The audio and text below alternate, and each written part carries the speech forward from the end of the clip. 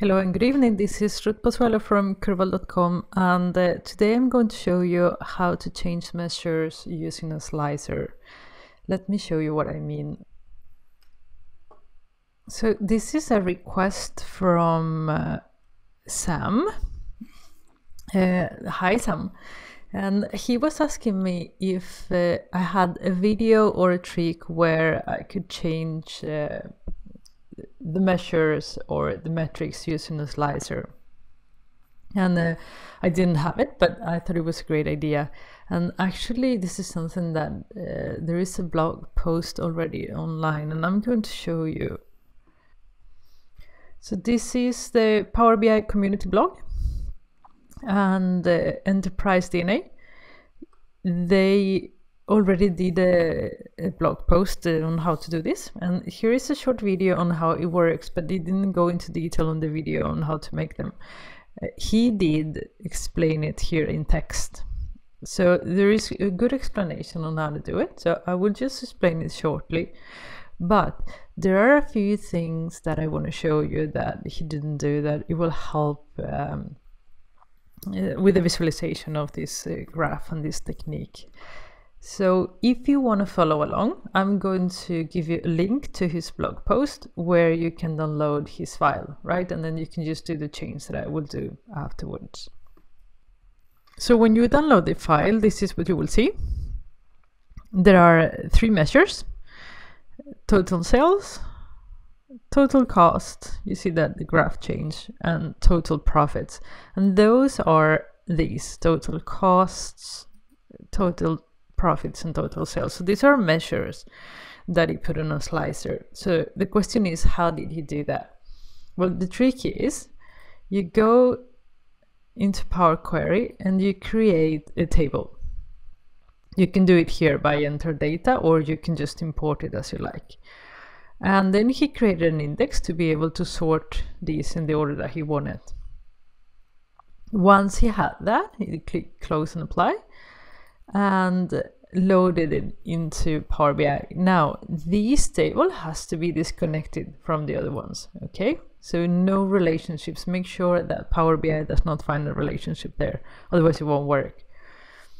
So once that's done, what he did is he took that created table and then he just did a slicer on that and then changed it to horizontal. He had chosen one, and there you have the three, right?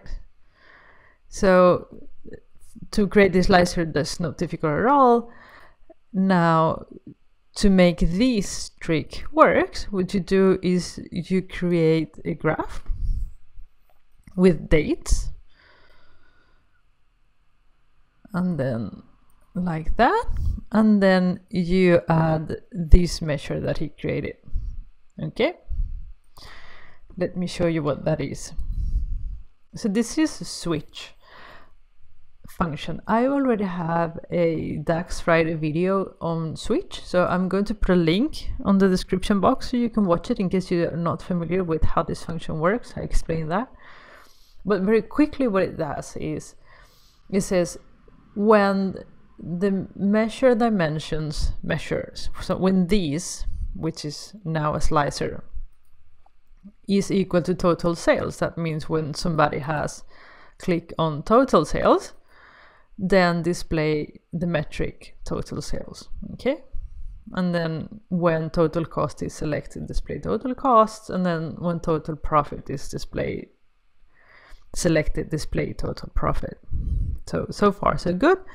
If nothing is selected, return blank. Now, this is what it does for me that I don't really like. If you don't select anything, look, this is not very user friendly, and what we're going to do is we're going to change this measure a little bit just to make it work even when nothing is selected. So what we're going to do is we're going to add just a few things. We're going to have an if statement. So we say if measure dimension measure. So if the column measure is being filtered, that means if somebody has clicked on something, then do the switch, right? So far, so good. But if nothing has been selected, we want to have a blank graph. So this is the difference, right? It won't display an error, it will display a blank chart. So something is selected, it displays here, nothing is selected, it is blank. This is better, but it's still not good, because you might wonder that if something is broken or there's no data available. So what we're going to do to make this complete is to create a new measure with a title that will tell us exactly what's going on and what to do. So click on new measure, title, and then we do the same. If our measure column is filtered, then give us the value for it. So tell us which one we've selected.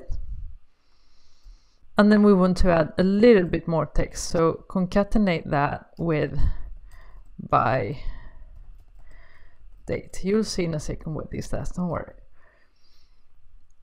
And then if it's not filtered, what we want to do is we want to display this text.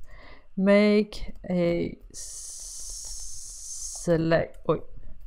selection in the filter above to display data in the graph.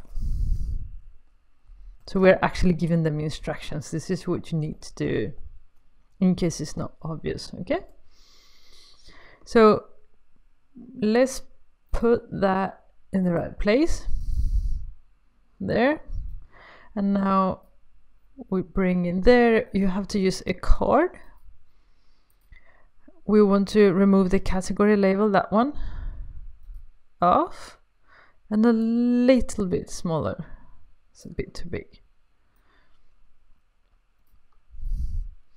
So now I think we're complete. So if nothing is selected, then it says make a selection in the filter above, this one, to display data in the graph. You can write anything you like.